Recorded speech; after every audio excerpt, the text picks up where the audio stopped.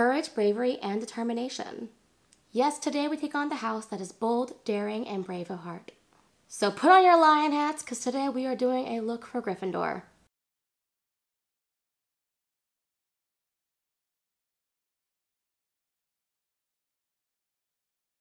Hi, today is December 17th, and in case you didn't already know, my name is Lisa. Today we are doing part 3 of 4 of my Get Ready With Me series featuring the Harry Potter Colourpop Collection. That was really hard to say. It's like a tongue twister. But if you'd like to see parts 1 and 2, where I take on Hufflepuff and Ravenclaw, I will link the links to those videos in the description box down below. And what exactly are we getting ready for here? Once again, we are getting ready to film my next video, and why not make a video out of that? Seriously, that's pretty much what it is. And I was going to film 3 videos today, but I'm pretty sure I have a fever, and this video will also likely be a fever dream when I'm done. So yeah, I'm gonna be pretty honest with you. I feel like complete and total garbage right now. You may remember in the vlogs I did last week about how I was just getting over laryngitis, and well, now I have something completely different and so much worse. Like I literally have blisters in the back of my throat, and it's so painful. But you know what? The show must go on, and that's what a Gryffindor would do, right? They trudge forward, throw their body in harm's way for the ones they love, and fight through the pain. So today we are embracing the Gryffindor spirit and making this damn video. And then like 5 more after this one tomorrow. But before we get started, check out my earrings. They're super cute. They got little snitches on them, or look at that with the little gold ball and silver wings. And we're wearing these ones because, you know, Harry Potter, he's in Gryffindor house, and he's the seeker on the Quidditch team that catches the snitch. So this spot was suiting, so, you know, it's one of those things. So yeah, let's get started. I'm going to do the eyeshadow first, and as we know, this is the pressed eyeshadow palette and pressed powder. You know, that's the word. And it's really pretty, and we're going to open it up. And to be honest, I actually already dabbled a little bit in the Gryffindor colors for the video I made yesterday, just because I needed something. So like, I got Taylor Swift tickets. Spoiler. I mean, you probably saw the video. And I decided to wear my red cardigan. You know, it's the cardigan for the Taylor's version Red album. And I wanted to match the red stars on it, so I used some of the red colors that were here, just because like it was the one that I had out at the time. But let's take a look at the colors here. And so for this look, we are definitely going to be using these red colors here. We got this like pumpkin juice color, that's like this orangey color, orangey red. This one called Gryffindor, it's more of like a crimson red. Butterbeer is a really nice orangey sparkle color, and then we have golden snitch. So definitely going to be digging into these 4 colors primarily. What I did find though was adding a little bit of this floating candles color that we use for Hufflepuff also looked really good with this, because I kind of really like the look I did in the Taylor Swift video. So I'm kind of going to do a little bit of that one again, just a little bit more deeper red. But I really loved the gold and this pumpkin juice color on the outside of my eyes, so we're going to work with that a little bit. Okay, so the first one I'm going to do is I need a nice neutral base. And I'm going to, since the red is pretty dark, I don't want my skin color to show through as much, so I'm going to start with the base, this Whomping Willow color right there. Put that on the bottom. So as mentioned, everybody thinks that I am either a Hufflepuff or a Ravenclaw. And I've said before, I'm not going to tell you what I am. You have to guess. You have to put it in the comments below. Maybe one day I'll reveal it. Probably not in this video series, but I kind of want to see. I kind of want to see what you have to say. And I can't really give you any hints. I think you have to kind of pick up on cues from my other videos and from my descriptions and stuff. And like, what do I say about myself? What do I call myself? Because I think I kind of have elements of all houses like most people. But which one do I value the most? Because that's what these houses are about, right? They're about values. Because we all know there are a lot of cowards in Gryffindor, but yet the house is known for bravery. You know, there's a lot of idiots in Ravenclaw, yet the house is known for wit. And there's a lot of jerks in Hufflepuff, despite Hufflepuff being like the nice house. And then, I don't really know, I think Slytherin is the one you're going to find like the truest characters. And you're like, I know there's that one part in Harry Potter where Dumbledore's like, I know sometimes I think we start the students too soon. I'm like, yeah, you know, Snape's still a Slytherin man. He is. He's just not the just because someone's brave doesn't mean that they're not also cunning and ambitious. You know, you can have all those elements. So, you know, but you know, I think J.K. Rowling didn't put much depth into her creation of Slytherin. I think she just kind of was like, Slytherin bad, end of story. And this guy, once he redeemed himself, he's not really Slytherin. Yeah, whatever. I gotta say, I got a lot of friends who are Slytherins, and they're all awesome people, and they all have really strong morals. So this idea, I mean, well, it's just the book series, I know that. But this idea that that kind of personality is like done and bad, and then once you get out of it, you're not that, it's dumb. I think I got enough of this on. I'm gonna move on to the next color. The next color I'm going to use is this pumpkin juice color right here. It's like this nice orangey red. I'm not going to delve into the Gryffindor just yet. I feel like it's going to be really good for lining my eyes. Not really lining, but getting like the creases. So I'm going to start with the pumpkin juice just to get red there. So a lot of people take the book series and their Hogwarts Houses are like really, really seriously. And as you can tell, I'm one of those people. And it's really dumb. I know it is. It's just fun. But I think part of the reason why we do that is that Western culture in America and millennials in particular are kind of really obsessed with categorization and finding nice, neat boxes for things. Whereas I feel like Gen Z has now more leaned into, I don't want to be in a box, but they still give themselves labels. It's really interesting. It's like trying to break out of the system, but still being a part of the system. Whereas I feel like, you know, millennials kind of really embrace the system, and then the system stab them in the back. You know, it's one of those things. But we really like boxes, and we like to know who we are, and it's really hard to define yourself in your own words and in your own terms. And so we kind of like these pre-made labels for us. That's why millennials, you find, are very into astrology. They're very into personality types like Myers-Briggs and Enneagrams and Harry Potter houses. They're all essentially the same thing. They all have different elements of each other. And yeah, there's not that much like, okay, not much. Let's be honest. There's like no science behind 99% of that stuff, but it's fun. It's like a metaphorical and artistic way of describing something you can't describe. And that's why millennials are kind of really into it. So if I say, geez, that person acts so much like a Gryffindor, it means they're fiery. It means that they're brave. It means that they're kind of brash. It means they have the negative qualities of Gryffindor too, that they're, that they rush into things without thinking about them, that they sometimes forget to be considerate of others, that they take up other people's time. Like, yeah, this is my opinion on Gryffindors. Let's get into that a little bit. So like 80% of Gryffindors that I meet, like people who would classify themselves as Gryffindors, they're generally really, really fun people, but they can also be like inconsiderate a-holes, especially towards like just other people and their own friends in general. Like it's not even just strangers on the street, like towards their own friends, they will be incredibly inconsiderate because they have that go with the flow, especially go with my flow kind of mentality. They're the ones who like struggle to show up on time and then call you rude for holding them accountable for making you wait, or saying, oh, don't worry about that, we'll be fine. And then you aren't, it wasn't fine, and you miss out on something, or you end up spending more money than you were supposed to because they gave you the wrong information and they don't have the decency to apologize for it. I just really don't appreciate the way that Gryffindors like play with your time and security and then just expect you to be okay with it. Like they'll go even further. They'll like outright make you the villain for it as well.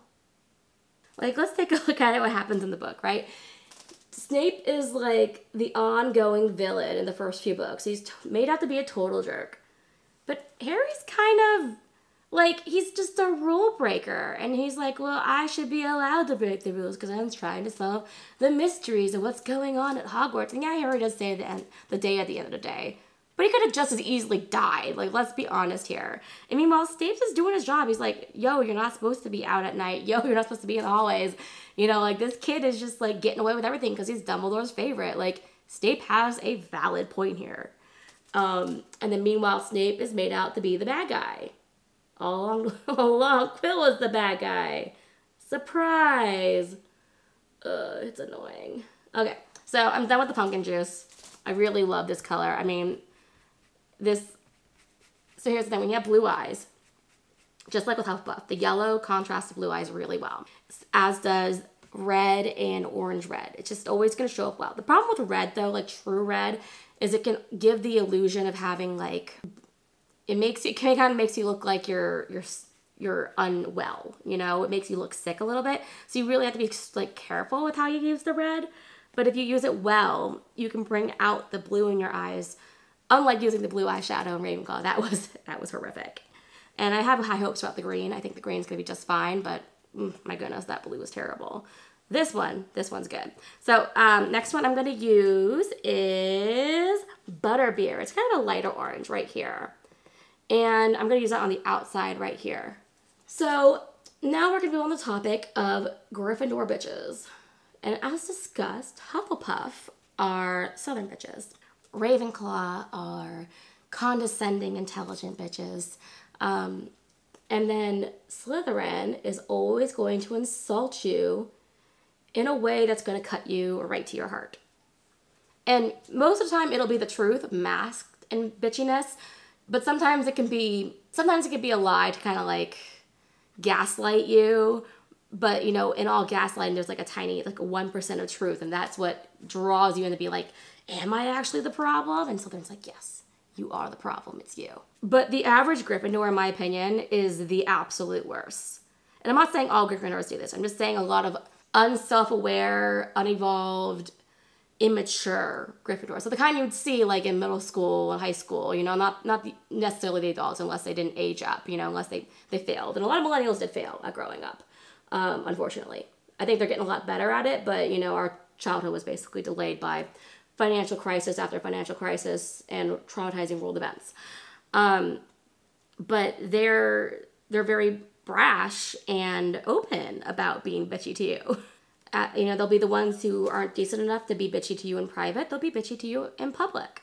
And they will call you out to your face in front of other people. At least, well, that's been my experience. And they'll also think that they're kind of personally justified in doing so. And you know what the kicker is here? Half the time, there was no reason for them to be bitchy to you in the first place. It was a mistake. It was a misunderstanding. But if you even point it out with logic and reasoning and receipts and pictures or whatever, they're already in too deep. They're not going to admit it. They're going to double down. And once again, it's the perpetual victimness. It's very much a narcissistic, that's what it is, narcissistic bitchiness. And the reason why they cannot admit they're wrong is because they've already put themselves in a position to embarrass you. And now they're the ones who are going to be embarrassed. And somebody with a decent amount of self-evolved humility can admit to this and be like, oh my God, I'm so sorry. And most people will be like, oh, that's embarrassing. But at least they admit they're sorry. They admire that humbleness. But that narcissistic bitchiness kind of, they can't see that part of it. They can't see that outside of, they just see the part where they're wrong. It's so frustrating. I mean, Harry Potter astrology, man. It's the works. Just so you know, just because I talk shit about a house doesn't mean I'm not part of that house. You know, I've talked shit about all the houses so far. But yeah. I've met a lot of Gryffindors. I've met a lot of Slytherins. You know, pretty much 25% of people are gonna be one of those 4 categories. And there are some good qualities about Gryffindors, you know? If you get, like, any typical Gryffindor, it's gonna be the one who stands up for you, right? They're gonna be the ones where they see something wrong and they're gonna try and fix it. Sometimes they can be a little social justice-y about it. You know, they're like, that can be a little cringe, where it's like, I didn't ask you to stand up for me, and also you don't know what you're talking about, so your defense of me is kind of offensive. But the point is they care and they try. I think the narcissistic Gryffindor then would end up being like, sit down and shut up, and I'm going to defend you. You don't even know what's best for you, you know. A lot of people like to fancy themselves the hero, even when they're not the hero. Next, I am going to, let's see. I want to get started on a little bit of the gold. And I'm going to go right into this golden snitch color right here. I'm going to kind of buff out the orangey reds with this one. So just gonna get that going. I love this gold color. Okay, so I think I got enough gold on here. Just going to, ooh, it's so pretty. Oh, I love it. I'm gonna be so goldy by the time this is over. Goldy, goldy, goldy, goldy. And then I'm going to go back to this pumpkin juice right here and put a little bit over the gold just to have a kind of a more of a red tone gold going on. Just dab it on like that. And I'll definitely have to clean up a little bit because like I said, like red, like blue, it smudges a little bit. It's not as bad as blue.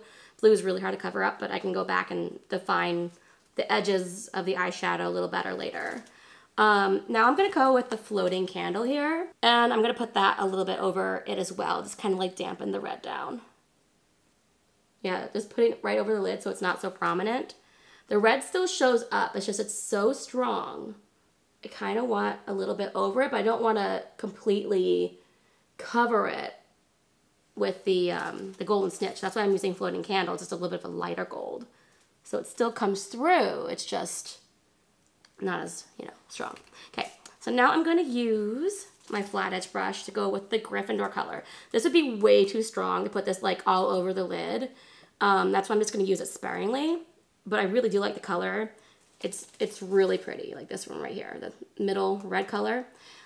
It just is way too strong, especially for my skin tone. So I'm just gonna put it the creases of my eye, make sure it gets in there.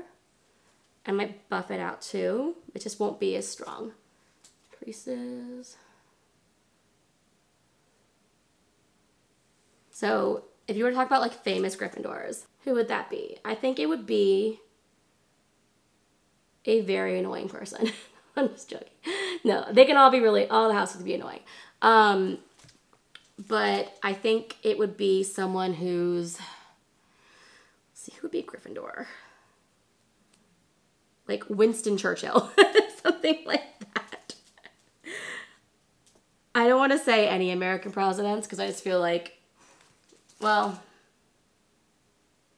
I mean, they're all narcissists. So for all I know, they're all, you know, they're all either like, there is no president who is a Ravenclaw or Hufflepuff. They're all going to be Gryffindors and Slytherins, just face it. Because they all want attention and they're all ambitious. So it's got to be one or the other. Get a little bit on the outside. I don't want that much there because I'm going to go with the liner, but just going to put more in the crease. Okay, I got that there. Just going to buff it out a little bit more. Make sure it's not just like sitting there. Okay, now I'm going to go back to the butterbeer and just get a little bit of this on top of the gold again, right here. Okay. Oh, it looks so good. Okay, so for lining my eyes, to kind of, before I use the red liner, I want to use a darker liner. I think I'm going to use Sorting Hat right here. It's like this dark gray color. I think it's going to go better with the red than Elder Wand because it's like, Sorting Hat's kind of like a warm gray, if that makes any sense, and Elder Wand looks like a cool gray. So I feel like Elder Wand will go better with the greens, but Sorting Hat will go better with the reds. Okay, just gonna get through here, line my eyes. And I'm historically terrible with eyeliner. And so that's one of the reasons why I typically used to use a brush to kind of put some eyeshadow as a liner down. But I have been getting a little bit better. And I find that the eyeliners that come in this set are fantastic. They don't smudge. They really, like, you put it down, it keeps its shape. And it dries very quickly. And I'm like really impressed. So I might like end up buying more eyeliners from Colourpop if they're the same quality as this. Because all the other eyeliners in the world have failed me. Maybe people like it where it's a little bit more glidable and control, like the point where yeah, it's more smudgy, but you can glide and shape things better. But that doesn't work for me. I'm not that coordinated.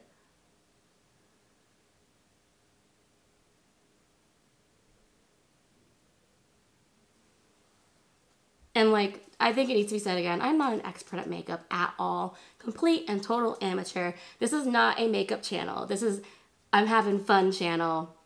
I like to talk about some things that are a little bit pop culture, but you know, I'm not gonna make a separate channel for that. Maybe one day I'll make a reaction channel. I'll talk about that later, but this is just my vlogging fun channel. And I feel like the reason why I do this will be explained in the next vlog I do. And it's all about part of self-care and progress is having fun.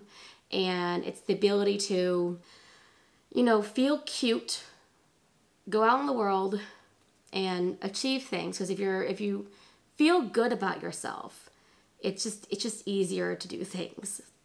That's enough lining. My goodness. Yeah, I love the look of the eyes. Now I'm going to go take the Harry Potter red liner, and this one is called Sword, like the Sword of Gryffindor. There. And then I'm going to open it up, and you can see like the full unboxing in my Hufflepuff video. But that's what that one looks like. They all look like that, and this one's a really beautiful red color. I put it on my hand. Oh, just a little bit more.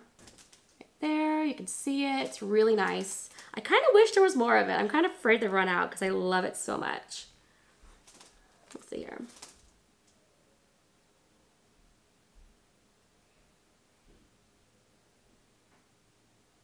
My neighbors upstairs are so loud. It's so annoying.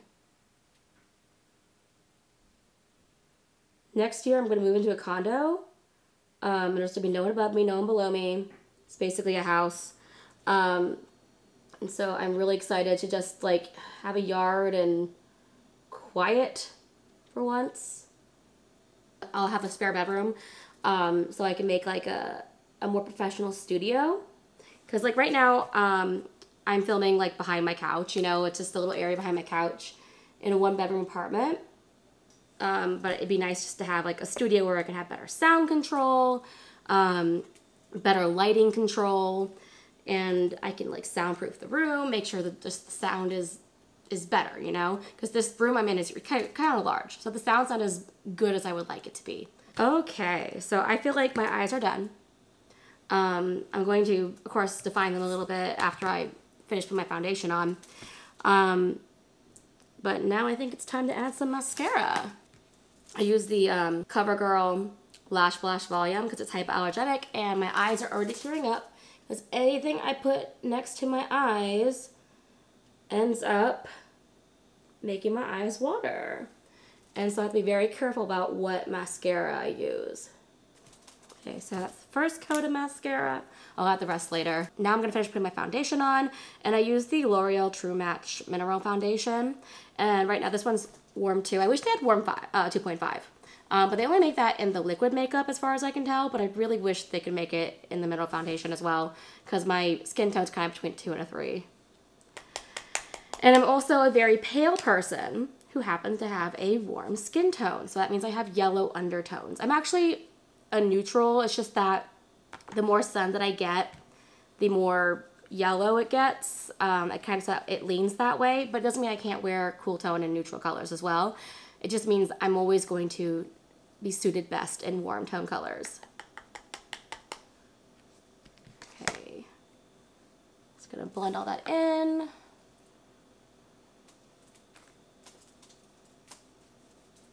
It's so hard putting makeup on with your hair down, but I wanted to wear my hair down for this video because I feel like having like the long hair, it fits the more lion mane kind of theme, but geez, it's getting everywhere. It's annoying. So now I'm gonna take this other brush and I'm just gonna clean up around my eyes a little bit. Just make sure it's not too overwhelming.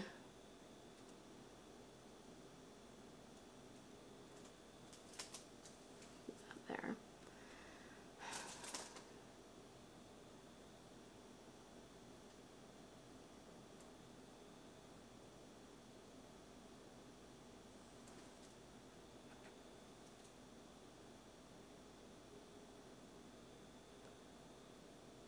I do this kind of make sure there's like a barrier as well between my my eyeshadow and my eyebrow, because I don't look like it's bleeding into my eyebrow. That would be weird.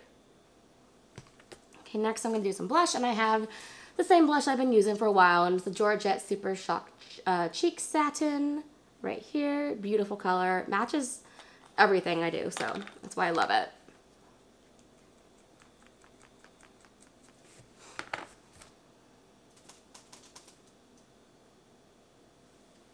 Okay.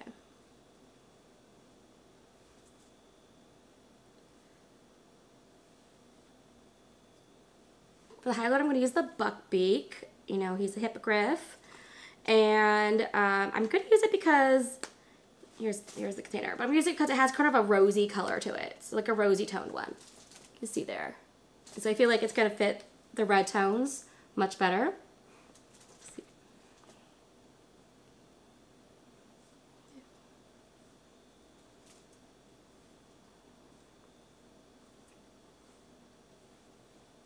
Okay, next thing I'm going to do is my lips, just to finish it all off. And I'm going to be using the Gryffindor Courage chapstick and then the Harry Potter lipstick. And they're called like a liquid Luxe Velvet liquid lipstick.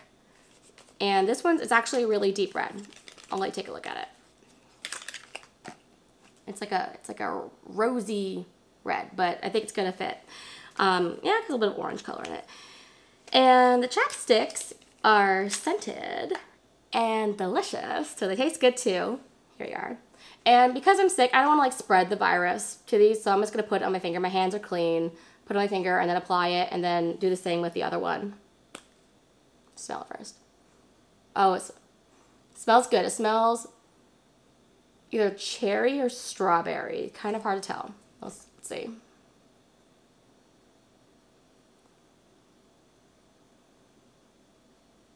Finger for top. I don't really know, but it tastes good. I think it's leaning more cherry. Now for the lipstick. Ooh, it's so pretty. It's very like blood red here when I pull it out. Oh, it's so dark. It's so dark. I don't know how this is gonna look.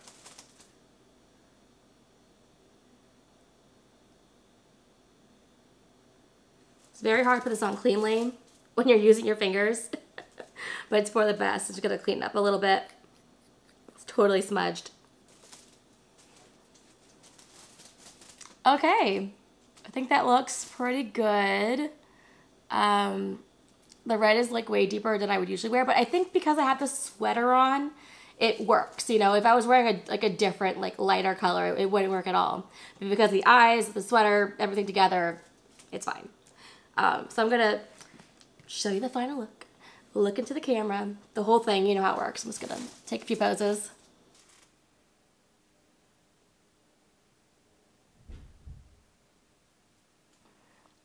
You know, it's interesting because I got a little bit on my teeth. I was just like, you can see it. Okay, that's enough. Pretty sure it's fine. I'll see you in the next video. Have a great day. Bye.